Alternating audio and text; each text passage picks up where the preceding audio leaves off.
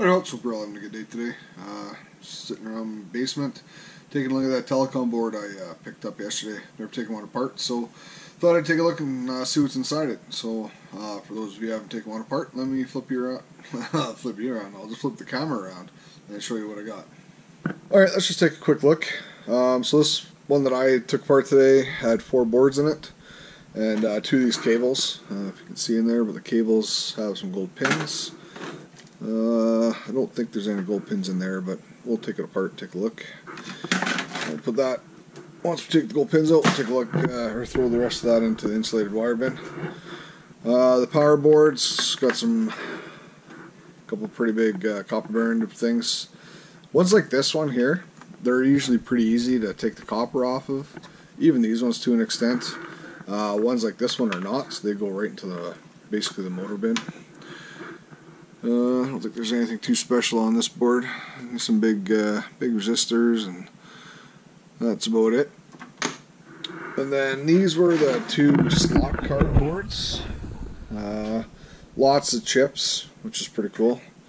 So we got lots of pretty big chips. These are copper bearing, these pieces here.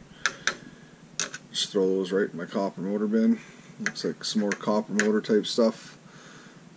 It's kind of strange to see the old school resistors. You see all the new stuff, the surface mounts. It's kind of neat to see. It's a pretty cool looking board actually. This one has some pretty big tantalum capacitors right there and there. A couple more over there. Some copper bearing, again some more big chips. I believe the connectors are, if I can find a light there, I think they're gold connectors there, gold plated. The big board here, gold.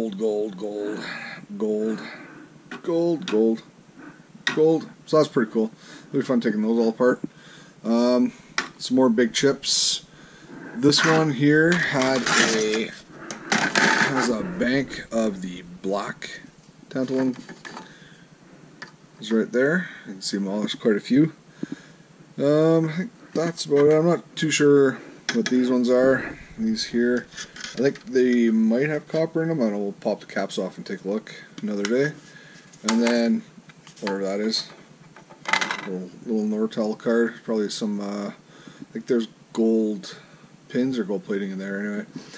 Alright, so that's about it. It's pretty cool. Like I said, I've never taken one of these apart before. They're pretty neat.